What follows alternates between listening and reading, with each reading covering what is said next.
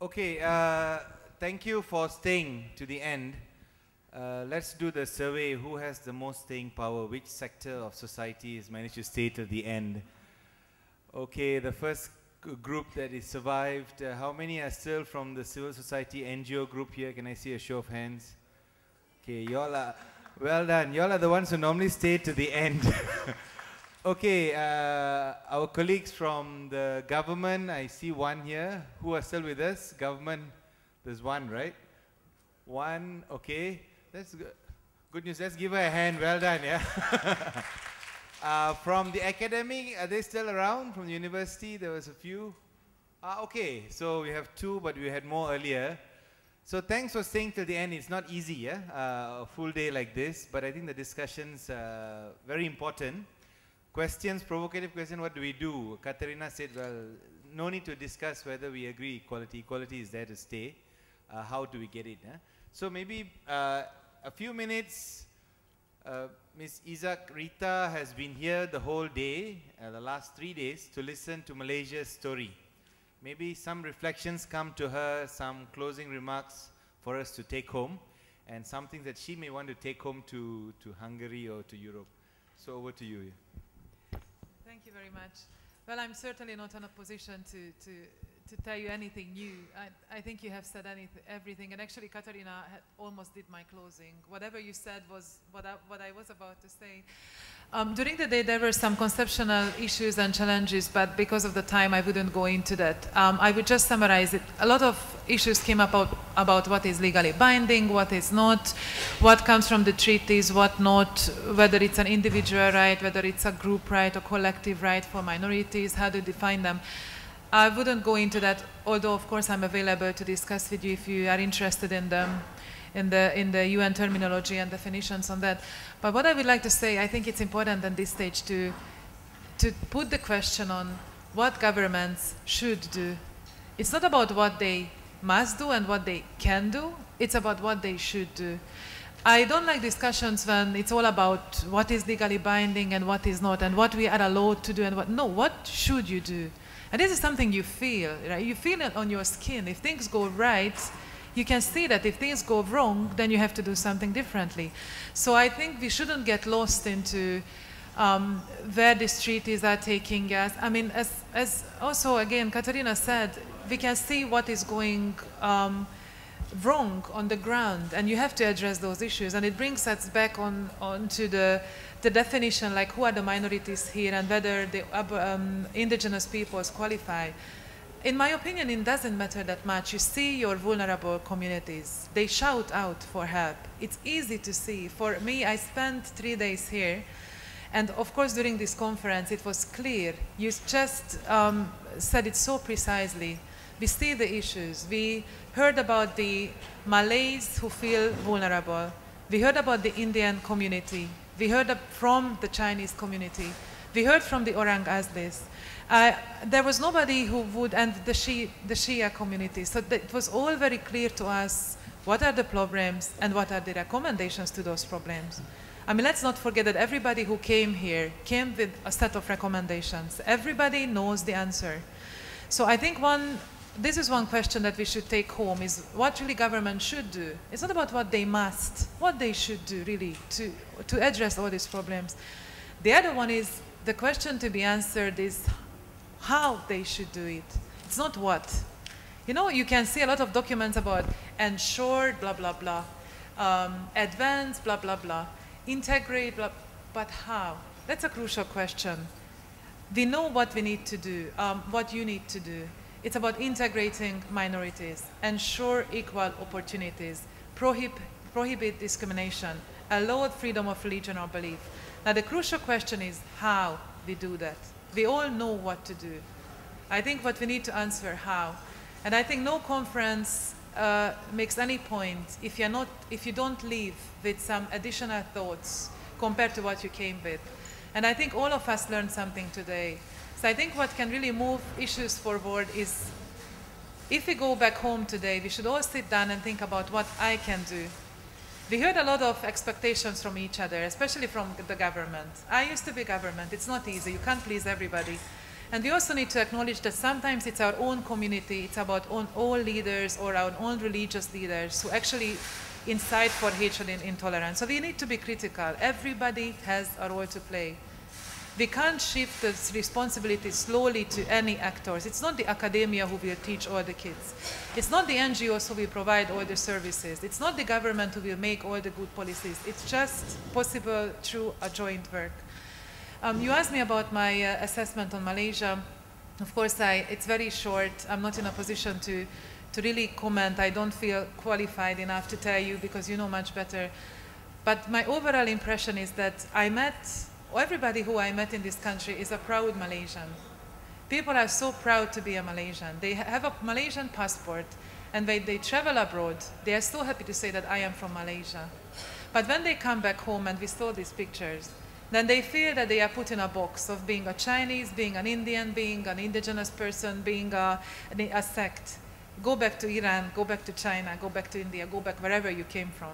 So I think this is the pain here, that you are all proud Malaysians, but when you are here, you feel that you are put in a box, and some of you feel suffocating in a box because you feel that maybe you share the ethnic origin with others, but you don't share the same religious ties. And I think what needs to be acknowledged that there must be a possibility to cross and not to have these boxes. You can belong to any ethnic group. You can be an Indian but be a Muslim. And there should be no clear lines because this really makes people frustrated and, as I said, suffocating. And I was also asked by one of the reporters why I think it's important for Malaysia. And I think it's clear because you can only build this country together. There is no future for Malaysia for one single ethnic or religious group. It's just a joint action, and everybody's fate will define of somebody else's fate. If you are not happy, your family won't be happy, your neighbors won't be happy. So it goes all around, and it affects everybody. So I think it's very important to build it all together, and to acknowledge that you are the ones who have to build this country together, and everybody has to take part in it. So I was also asked how I compare Malaysia with other countries that I visited. I can't respond to this question because every country is very, very different, and there is no common indicators. But what I see here and what I experienced today, that you have all these spokespersons for all the communities and all the issues, and they're brilliant people, and they all know the solutions. So all you need to do is just to put your heads together and then decide what you can do in your own capacity, and then of course how you can rely on others to help you. And again, you have allies in the government. Don't believe that you are all left alone and the NGO is doing their own thing and the government is the one who is lazy and lying. You have allies everywhere, so try to find them. I will also, of course, help you finding them and connecting you, and then build it together, because I think that you all have a very bright future, and I don't feel that you should be that pessimistic. There are problems, but you have bright people and they can take this further, I believe. Thank you very much. Thank you for those closing comments and words of hope, and not singling out Malaysia as the no-hope country, but one of the many countries that are struggling. But that doesn't give us an excuse not to push our pace faster, and I think that's what you're doing to encourage us. We've come to the end of this one-day conference. I need to ask the crowd here, there's some words at the back. They said equality for all. Do you all think that's going to happen in Malaysia, equality for all? Can I see a show of hands? I'm doing this academic survey here. I don't come to any university. How many of you all believe that we will achieve this equality for all? Time frame, I'm not giving time frame. First, the belief that we will achieve equality for all. Yes, no? Okay, from my survey it looks like 60% agree, okay? We need to work on that. The second question is, do we all agree that we are on the path to non-discrimination? Is that a felt, joint feeling that we are, as Malaysians, on the path to non-discrimination? Can I see a show of hands? How many feel we are on that path to non-discrimination? Oh, this is now less, huh? You agree to equality but don't agree on the path to non-discrimination. Okay, so you are talking about imported equality. Okay. I think we must start with the premise that it's going to happen. I think it's going to happen. Someone said equality is a non-negotiable principle. It's in our constitution. It was there. The forefathers thought about it.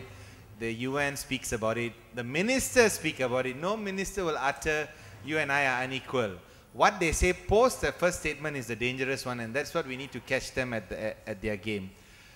I think our challenge is to push these boundaries that if we don't do it, will remain. So if we ask the question 10 times, it's fine. Today, Mr. Ho said the sun shines on all. I mean, if we keep asking the next minister, does the sun shine on all? Or there's some umbrella, some shadows. If all of us just ask that one question 100 times in this year, can you imagine what's the message? Was it the same speech by Raja Nazrin, right? Some years ago, he said that we are all equal under this Malaysian sunshine. But we agree to the words, but in reality, it's not happening. So I think we need to make a louder push, a more painful push. And there's a list of pain. We need to now transform that list of pain to a program to change that pain. Komas, with many other NGOs, are doing small initiatives, but I think we are too small on our own. The strength is this 100 over people here. We need to be louder. We have much more friends who have come out to the streets to demand for justice, equality. There are lawyers going to court to push the boundaries. And I think you heard Eric, Professor Rami, and other lawyers saying that there are many cases in court. Thursday, there's also a case in court. Tomorrow, there's a case in court. And everybody's hoping and praying that the independence of judiciary will show itself, that decision to grant equality and for different communities to use will happen. If it doesn't happen, let's see what happens from there. But let us believe that this sunshine is that equal sunshine meant for all Malaysians, set up in the early centuries, and now we are here to experience it. So thank you very much for being here the whole day. The work is not complete. Malaysia is waking up slowly. There are forces trying to put us asleep. Roger said, what? The knock on the door method. Some of us have stopped knocking, we're just barging. Some are not barging, some are taking out the screws and hinges from the door. Many creative varieties to get into the door, but I think the message is clear. We cannot wait any longer. So with that, thank you very much. Another round of applause for all of you for being here. Thank you.